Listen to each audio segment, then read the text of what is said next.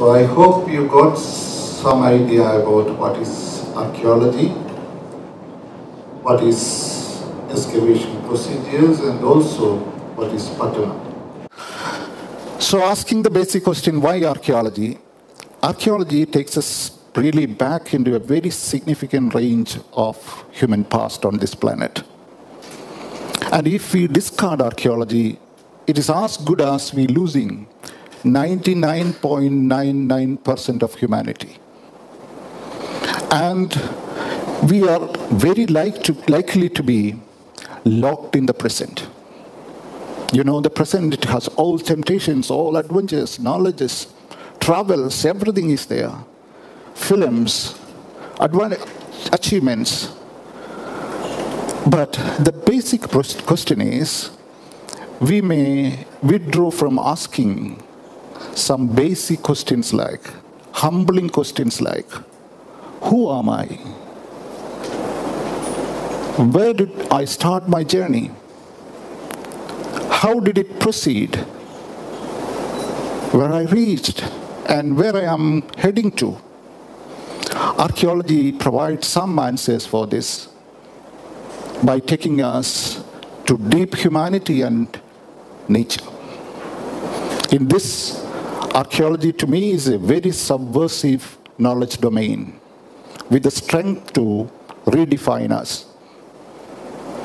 At practical levels, I think it has great potential to provide job employment to sensitive and thinking young women and men like you.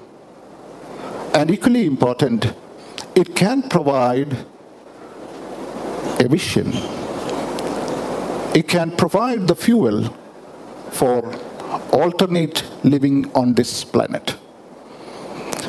Today, my talk is all about showing you, I can't help showing you the materials, because probably after those people touched them 2,000 years back, you know, it is we who are touching it.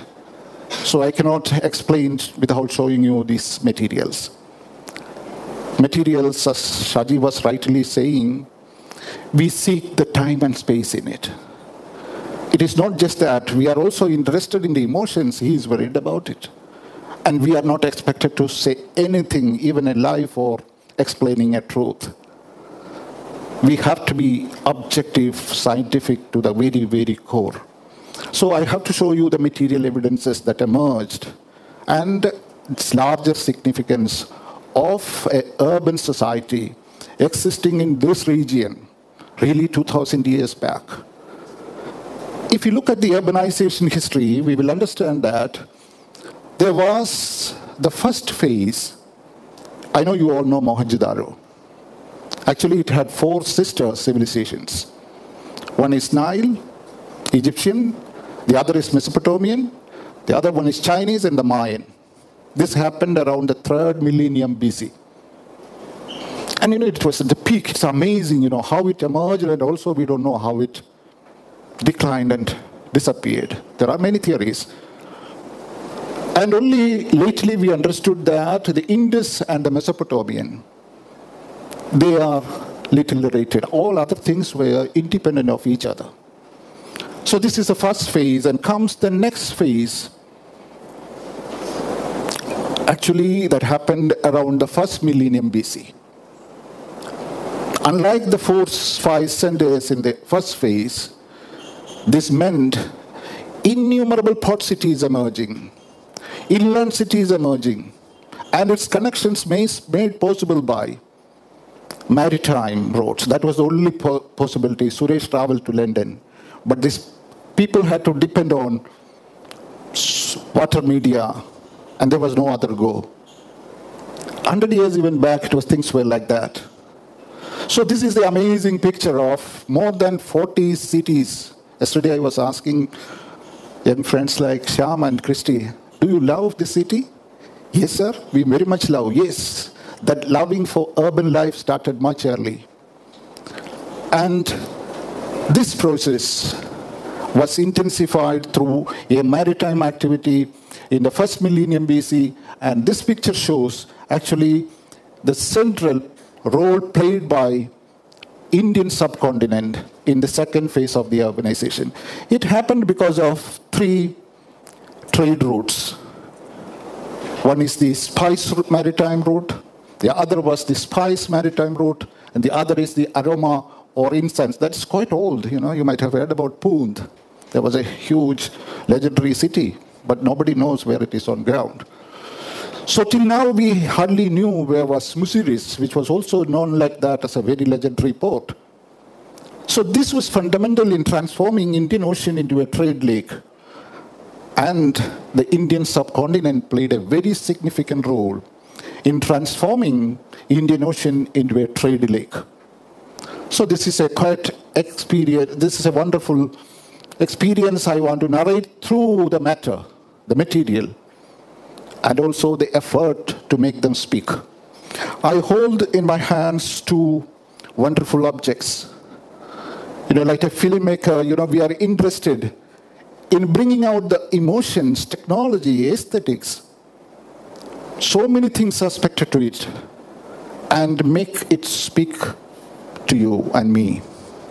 So if I hold this like this is from the lowest layer, when our ancestors started living there. This is called black and red ware. And this is a Chinese shade, which is, the context was carbon dated, and we clearly know this belonged to 1000 BC, and this belongs to 1500 BC, 1500 AD. So Pattanam is, in fact, the story of what lies in between. And the significant area, cultural layer, seems to be called early historic. And I just want to look at the urbanization process through this illustration. There are a number of things being told in this illustration. What is urbanization? It's a very basic, fundamental question. It's a kind of complex, as the society becomes more complex. You have specialists, you have management studies students. I used to laugh at them. What you really manage? We have to look at, because specialization is growing.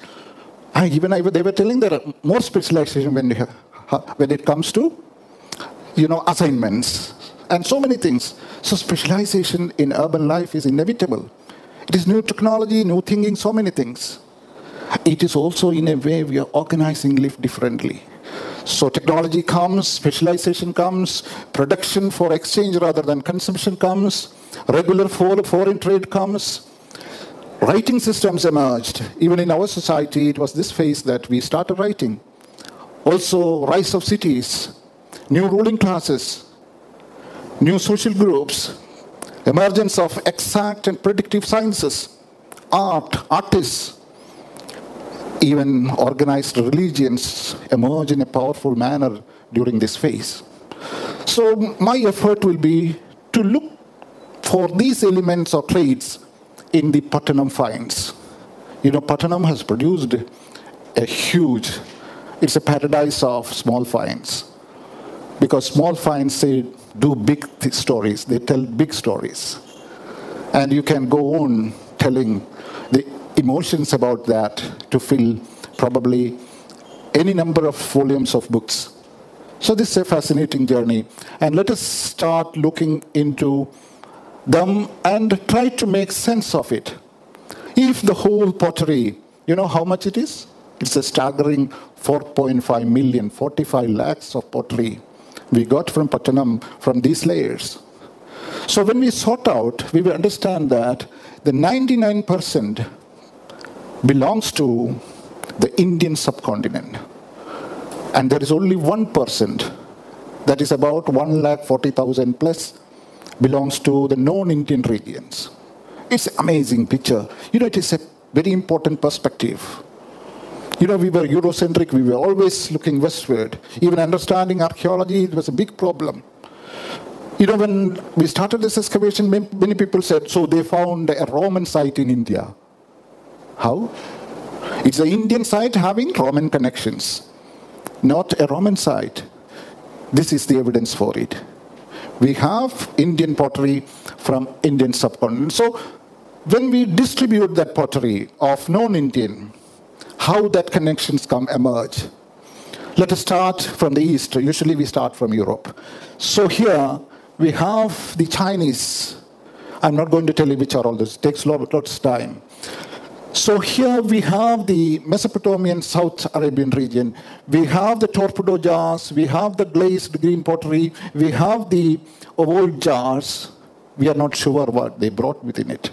And in Egypt, in Turkey, the whole of Europe, that is Eurasia and Europe, you find amphoras bringing wine, olive oil, and fish sauce, some kind of a fish. So 11 sites so far has been identified in different parts of Europe and Eurasia, having arrived at Pattanam. And next,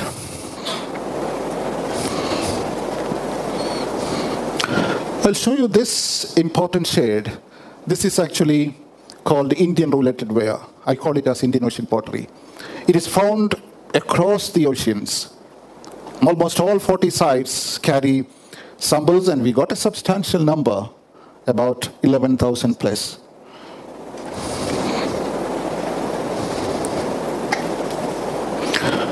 This category is also equally significant. It is the beads. We got nearly 1 lakh of beads of very different colors, beautiful things. It is found all over Indian Ocean and also across the littoral of Indian Ocean, Red Sea, and Mediterranean.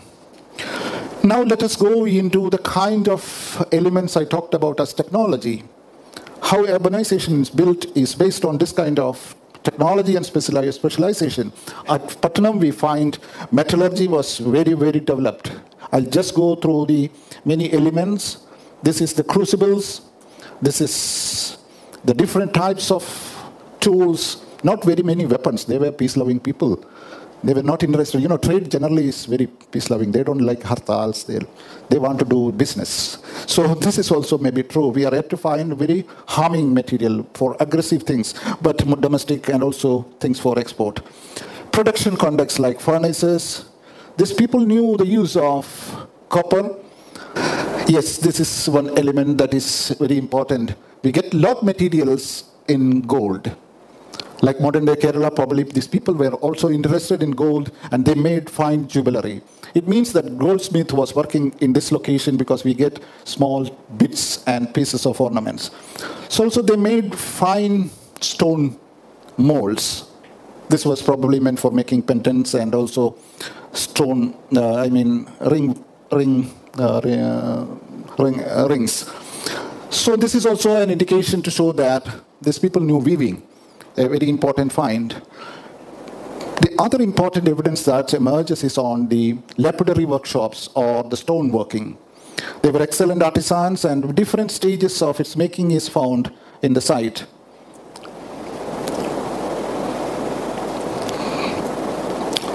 And it involves beryl, carnelian, garnet, quartz, chalcedony, all sorts of semi-precious stones are found. This is also interesting because this is a raw material in oval shape used for making medallions. Europeans, people in big authority and power used to have medallions all over their body. Generals had their typical medallions. So this was sent in large numbers from Pattanam. This came from probably Gujarat, Deccan area, and it was exported from here.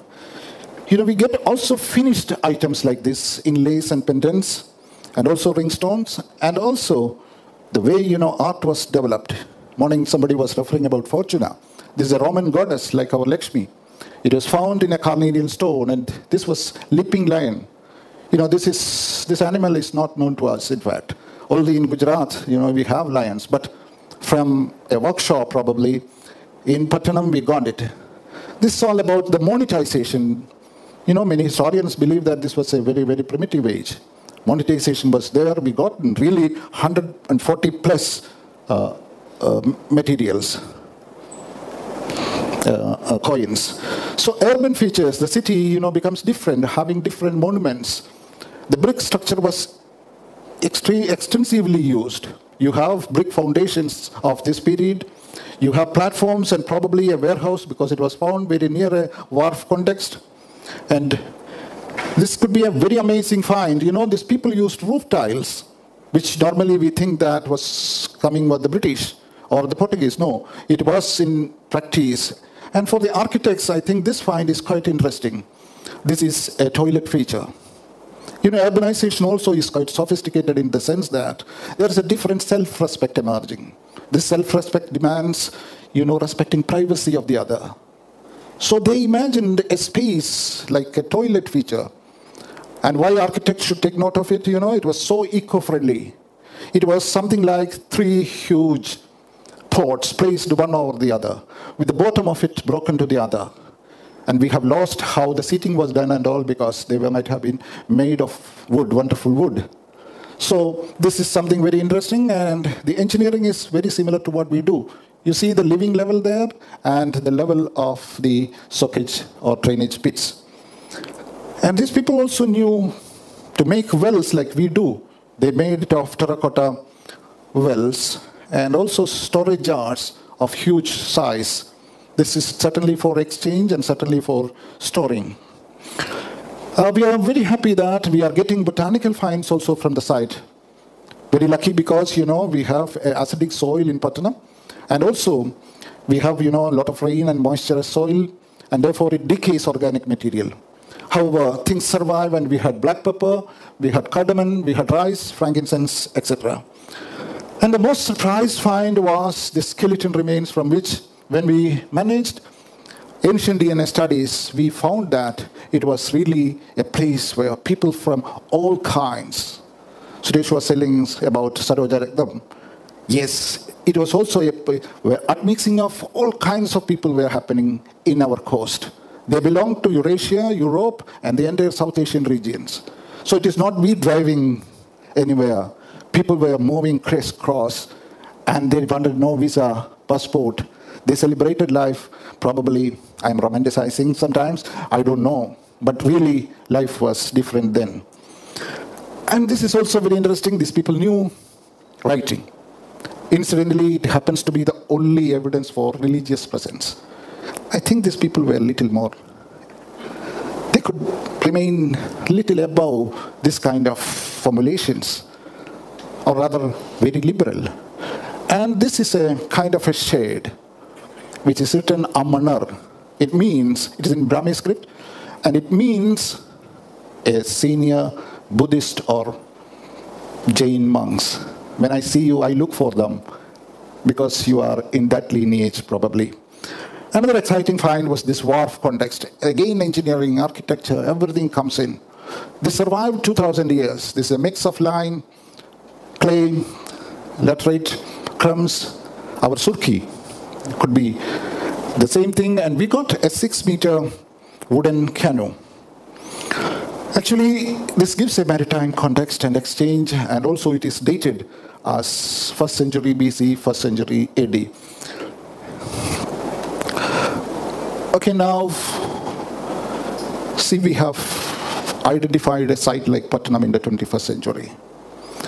We have a great moral, intellectual responsibility, obligation to the future.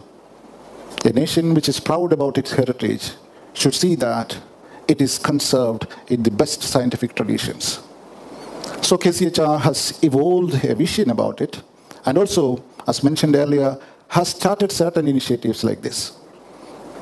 And I need your support for the same. Thank you very much for listening.